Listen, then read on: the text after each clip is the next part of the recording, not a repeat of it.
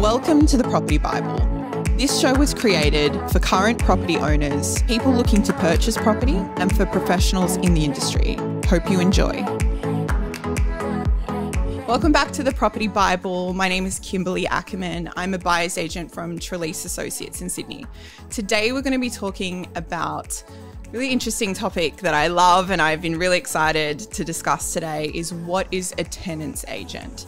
Now, most people struggle with knowing what a buyer's agent is. So when you get into the tenants agent area of the property game, it becomes quite confusing. So really want to take the time to talk to a special guest of mine, Sarah Elkordi from the Rent Fairy. Hello. Welcome. Thank you for having me. I'm very excited for you to be here today. Likewise. We tend to talk a lot. So We really do. We talk a lot. So this episode cannot go on forever. So I really want to take the time to go and hit on those, those specific parts of what is a tenants agent, what are the kind of things you look after. I feel like our lines of work are very similar in a lot of ways. Definitely. I guess the main difference is that as a buyer's agent, we're helping people buying property. Mm-hmm.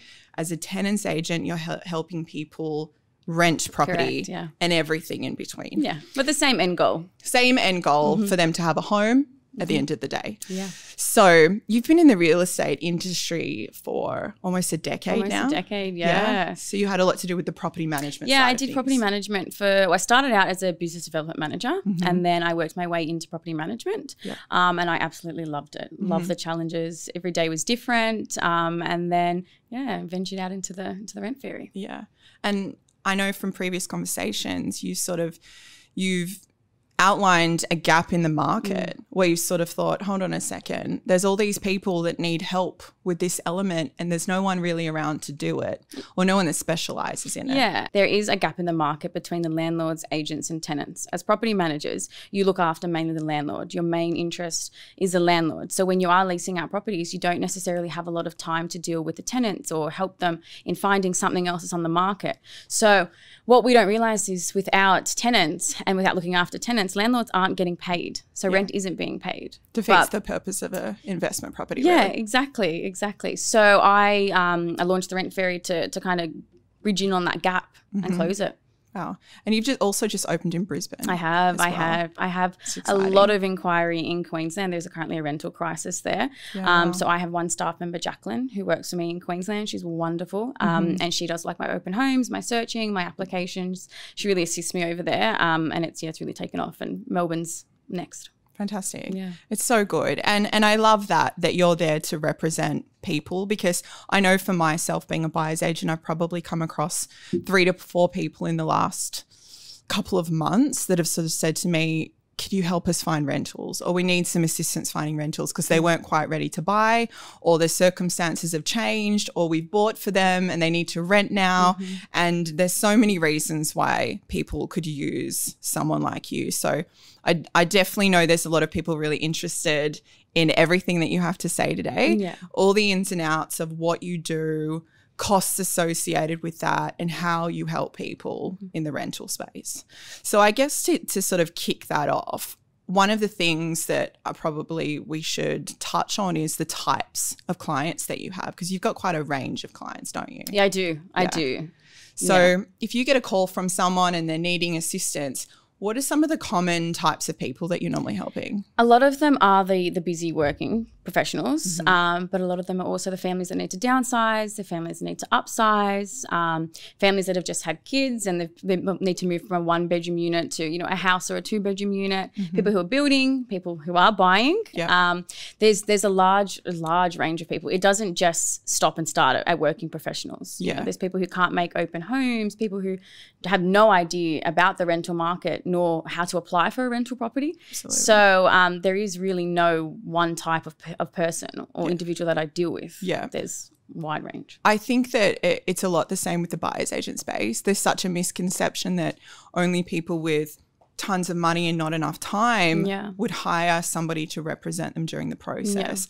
But some of the stories you've told me that I want to talk about today are just so interesting, and you just don't even think that there's someone in that space that can represent you. So I'm really glad that I found you. I'm so glad you did. And I'm really glad that I can share this info with other people, because I know there are a lot of people out there that are just struggling to get into a rental. Yeah, there really is. Exactly. And we all just need a home. Yeah. We need a space to live, a living space. And it's not easy to secure a rental property. It's not. You might get knocked back 10 times and then get approved the one time, but it's just a matter of continuing and learning the best way to go about rental applications, open homes and so forth. And that's what our aim is at the Venture, to help you. One of the things which I found really interesting, which is sort of aligning what we do as buyer's agents, is your access to additional stock that's not on the market. Yes. People love a good off market when it comes to buying, but you also get off markets in the rental space. Yes. So I've worked very hard to build relationships with agents in local areas throughout Sydney, Queensland, and we've just started with Melbourne, to ensure that I can get off market opportunities for my clients. We all get the same access, real estate domain, wherever else is posted for rental properties. But having off market opportunities allows my clients the first foot into the door. And I have a lot of agents who will send me their properties of people who have just given notice to vacate. Yeah. They'll send me the property first and say, hey, Sarah, do you have any clients who need a property like this? Yeah. And then I'm able to shoot that out to my clients who may meet that criteria and get them into a property before it even hits the market. Yeah, wow. Yeah. And I think with the rental space, it's different in the buyer space because of the financial associated with that. Yeah. So like obviously in the buyer space, the price can push up and up and up, and they go to auction and then it goes for such a different amount of what the guide was. With the rental space, it's a lot more clean cut as far as this is how much rent we would like to get.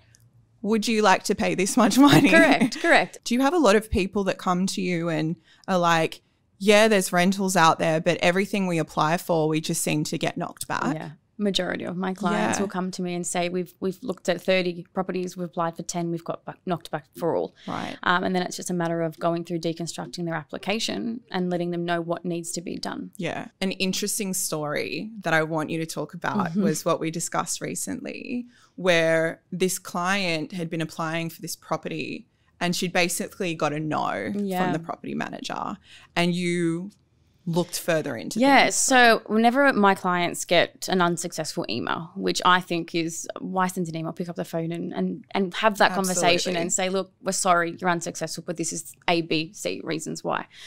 This client in particular, we put an application through, very strong application, no issues whatsoever. The only thing that would have pushed her back would have been competition. Okay. We put her application in, 24 hours later, we got an email saying she was unsuccessful. I said, okay. So I looked into it, logged on to her account. Why?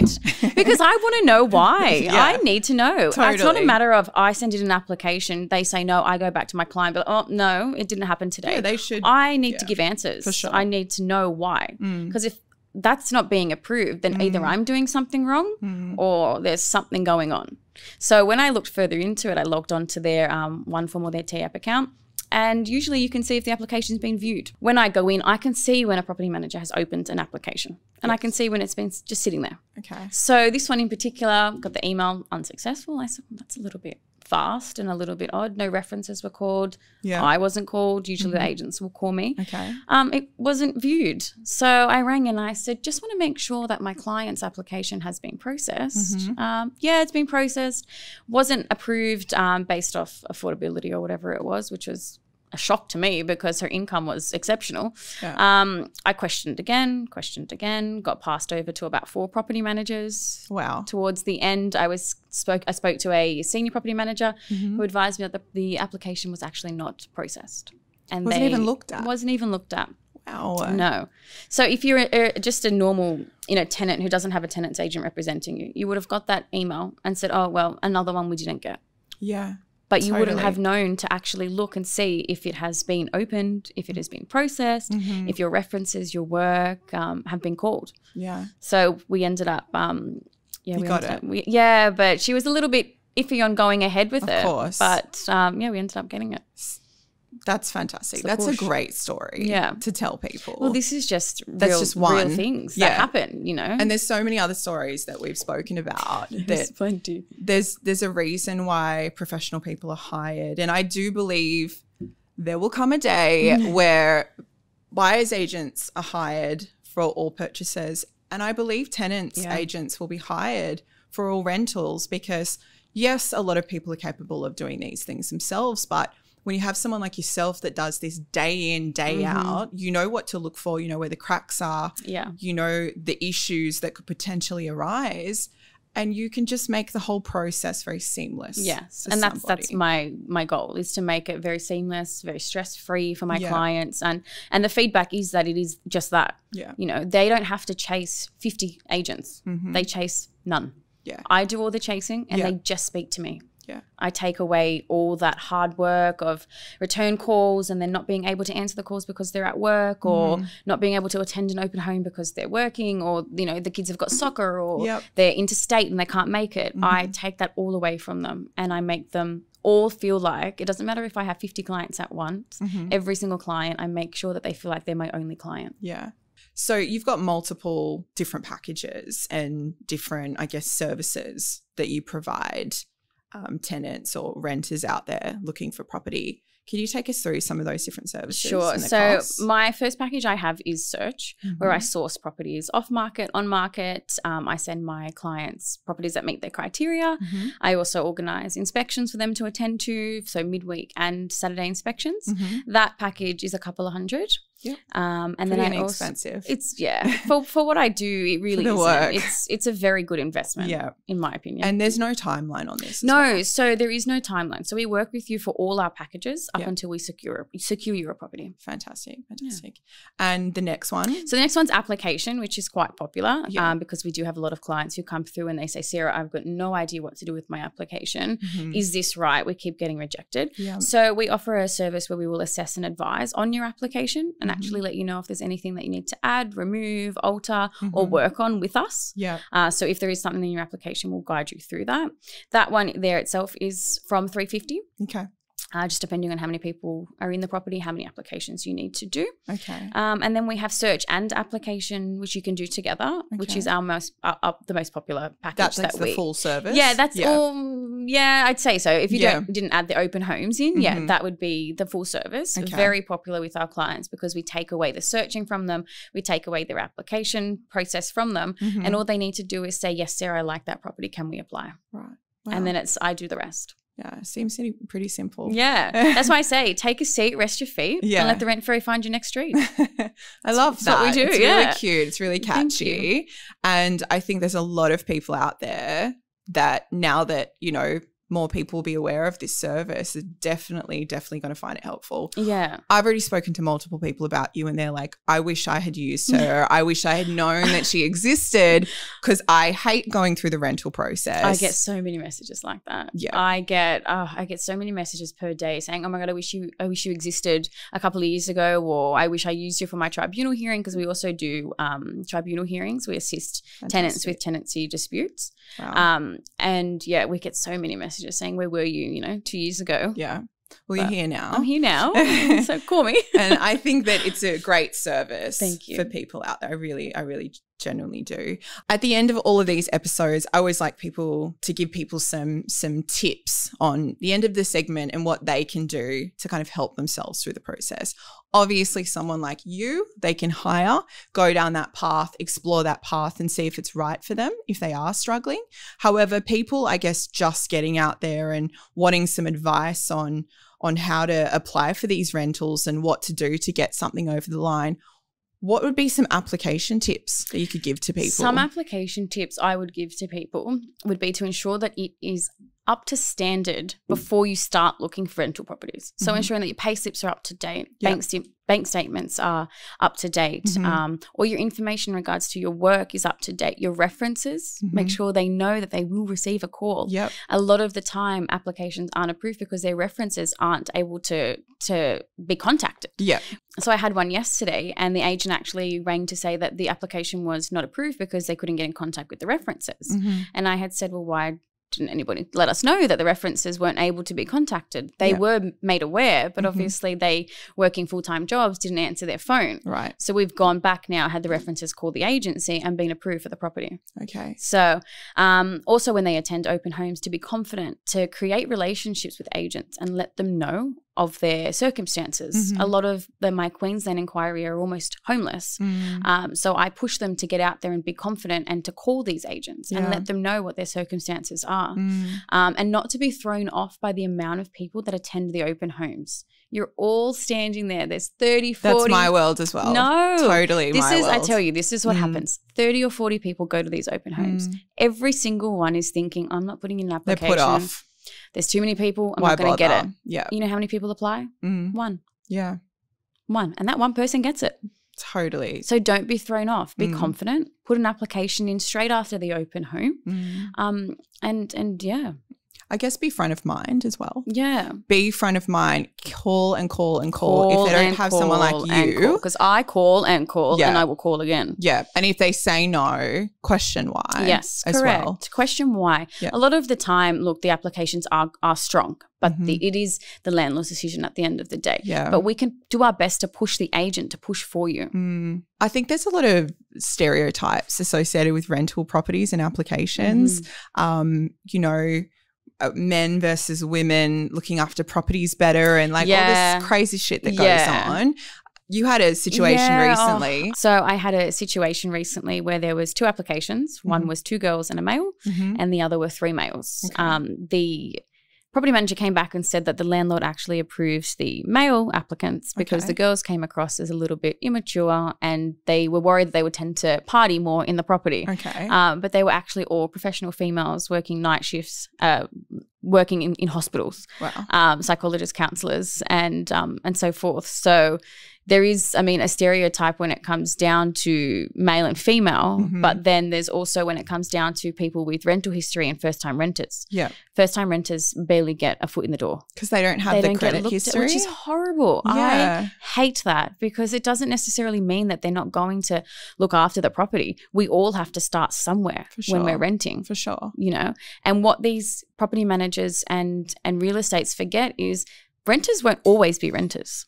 If you make a good impression on them now, they'll come back to you as a buyer, as someone who needs to sell. It's always returned business and they're not looking after these tenants the way they should be. Yeah. And I did do a post on my Instagram where I did ask how many people get return calls on a Monday after they go through their inspections or a call to just acknowledge and say, hi, Sarah. From a rental perspective? From the agent coming in and saying, hi, we've received your application. We're just going to process it now. We'll be in touch. Yeah. Such a simple thing. Such a simple just communication. Just a call to acknowledge, let them know, and then they won't call you. None. Yeah. I'm pretty sure it was like 0% that nobody ever got calls. Yeah. So I make sure after 10 a.m. on a Monday morning, I ring every agent we've put an application in. We did 17 applications over the weekend. Wow. For 17. One client? No, or for 10 clients. We did 17, so we applied for a few. And we return called 17 different agents to make sure that we had their application was being processed. Yeah. And you and I spoke about this a little bit recently. It's not everyone likes to be pushy. No. I have no issue with it. Me either. I will call you 30 times until you answer. Because unless, and it's not about being rude, it's just being assertive. And if you're not assertive and you're not pushy, you won't necessarily push yourself to the front of the crowd and say, hey, guys, I need to rent this property, do something about it. So I love that you're in this space for people to represent them, to take care of them. 100%. I will to get it done as much as I need to get an answer. And I did it this morning. You know, we hadn't heard back from an agent in regards to a property and my client was stressing because she's got a week left. Yeah. And then in her current rental. In her current rental, yeah. So she's got a week left in her current rental and it's been a bit hard for her to secure something. Not in regards to a bad application, just no available properties. Yeah, wow. And this one in particular, we never got a call yesterday from the agent, never a return call, never a return email. So I chased it this morning and I chased and I chased and I chased. And I think we're about to get approval. Fingers crossed I leave here and we've got approval. Good luck. Okay. So with your applications, make sure your applications are clear. All of your documentation is in order. Make sure that your references know that they're going to be called if you've put them down on your application. Make sure that you push and push and push. Get an answer. If you're not hearing from people, follow up on the Monday after you've put your application in over the weekend if that's the case, and push yourself to the front of the line because often it seems these cases, it's not a matter of someone's not qualified to get the property. They've just been unluckily not chosen. Yeah, that's unfortunately that is the truth. Yeah. It's not necessarily a bad application. Sometimes it's too many good ones. Yeah. Wow. Okay. Well, thank you so much for your time. Thank you. It's an absolute pleasure. Yeah, absolutely. I'm sure we'll have many more chats like this. Thank you for joining us this week on the Property Buyble, talking about what is a tenant's agent. Hopefully it's been helpful for some people out there in the rental market who are struggling now that they know that there's a service out there available to them. Hopefully this has been educational for people and they can learn something from it. Look forward to the next episode of the Property Buyble. So thanks for listening in.